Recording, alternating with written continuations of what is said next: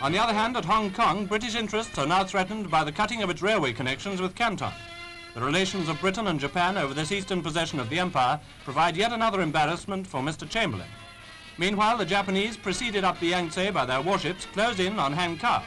A landing party attacks a Chinese position. Here you may follow a grim picture of war. The attackers take up strategic positions and bring their machine guns into play.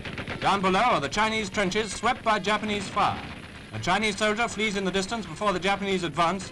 Japanese marksmen aim a hail of bullets, and he falls. Chinese defenders give themselves up. Watch that first prisoner there. For some reason, some exchange of words perhaps, there's a blow and his Japanese captor strikes him. So the defending position is taken, and the soldiers of Japan march on.